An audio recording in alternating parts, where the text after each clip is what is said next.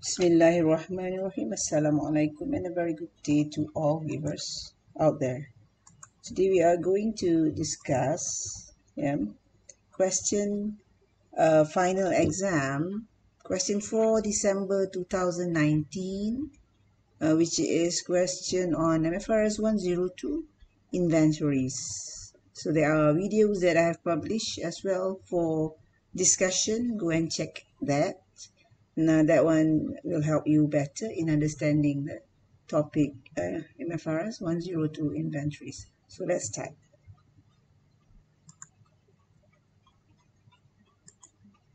Okay. This is the question. Use Berhad is a company that specializes in making, selling of pinewood cabinet. So the company involved in selling and also they make the cabinet themselves, right? Okay. And then the company uses unfinished pine planks. So unfinished pine planks are the raw materials that is known as pine AP, right? And that will be used to produce the wood cabinet. So the wood cabinet is the so-called finished product. That is the wood cabinet, right? And so the pine planks, the unfinished pine planks, will be converted into finished product, the wood cabinet. So the raw material and other supplies in this question is unfinished pine planks, known as pine AP, and the finished product is the pine wood cabinet itself. Okay. These are the historical costs of pine AP, which is the unfinished pine plank, and it is 6,000. We have the replacement cost of pine AP, 5,500, and these are the conversion costs to produce the finished product pine wood cabinet, right? These conversion costs consist of direct labor costs, 3,200, indirect labor costs, 1,850, and other production overhead, 3,750. And this is about a cabinet. We're not talking about total, but each cabinet, each.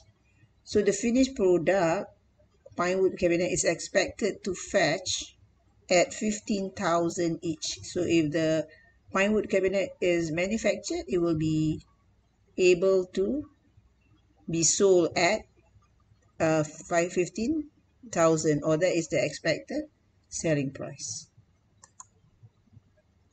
Okay, we have question 4A. Question 4A is about asking you to define the term inventory. So it's just a general question. So if you can still recall inventories from your lecture or from the knowledge of Mfrs 102 inventories. Inventories are assets that are held for sale in ordinary course of business. In our case, ordinary course of business here is the business of making and selling pine wood. And also in the process of production, right? So it was used in the process of production. They are in the process of production, or in the form of material or supplies to be consumed in the production process. So in our case, the pine plank or the unfinished pine plank, that one is to be consumed in the production process of manufacturing that into a finished product or cabinet. Right. The net realizable value now is on the question on NRV. You are informed that net realizable value test applies to both finished product and raw material. However, the basis for the NRV test of raw material and supplies is somehow different from the finished product. So the way you calculate NRV for the finished product, right, is different from the way you calculate NRV for the raw material and supplies. So the question asks you to outline the basis of NRV test, basis of the test, right? The basis of the test, or the basis value, okay, for the NRV test for raw material and supplies.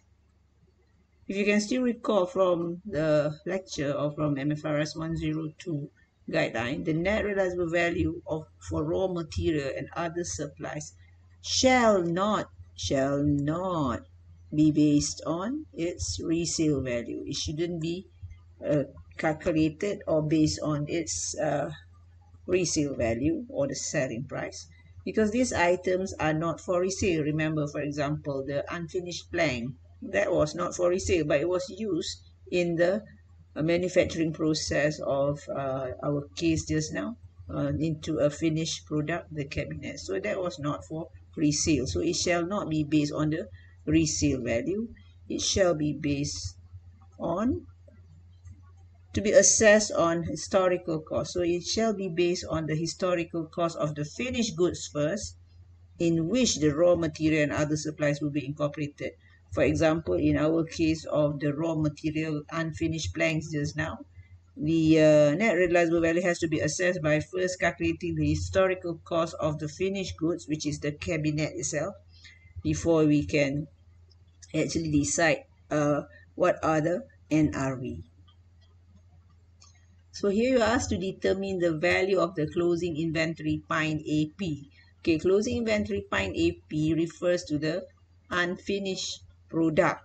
Yeah, so unfinished pine wood that will be later converted into finished product pine wood cabinet. So the issue here is, as the guidance just now we have already discussed, could the finished product, which is the cabinet, be sold at or above historical cost? So first thing first is that you need to go and calculate what are the production costs, or the so-called cost of producing the finished goods pine wood cabinet. Yeah, so to do that, we have to go and extract the table that we have been given, or the information that has been given, and then we need to go and calculate the historical cost of the finished product, the pine wood cabinet. So after you have calculated that, then we will have to make a decision what is the value of the closing inventory for the unfinished inventory, or the unfinished inventory here is the pine AP. Yeah, meaning that the one that were not yet converted, it was the one that is still in the making of to manufacture into pine wood cabinet. So historical cost of finished product pine wood cabinet. First, you should know what are the material being used. So the material being used here is the one given here. 6,000, right? So you take the raw material here, historical cost of pine AP referring to the pine wood plank, right? And then direct labor referring to this. Indirect labor, so we take the 1850, other production overhead 3750. So replacement cost is not relevant to be calculated in terms of calculation for your historical cost of finished product. So if you total up, that will give you 14,800. So now you have 14,800, and you know that the expected selling price for the pine wood cabinet, or the finished product, if you were to manufacture, the expected selling price, or that is expected to fetch at 15,000 each. So now what you're going to do is you're going to compare the expected selling price with the historical cost of the finished product, 14,800. So the finished product of pine wood cabinet, in our case here, is expected to be sold at 15,000. Okay, that 15,000 here, above the historical cost of production of 14,800. 14,800 is from the calculation here that you get. So I put the figure here, but you need to go and work out the calculation. And therefore, the conclusion that you will make, you will compare which one is higher, Yeah. So if you can see here, selling price is higher than the cost of the finished product itself. So if that is the case, we are not trying to look at what are the NRV of the finished product. We are trying to find what are the closing inventory of the unfinished pine wood AP.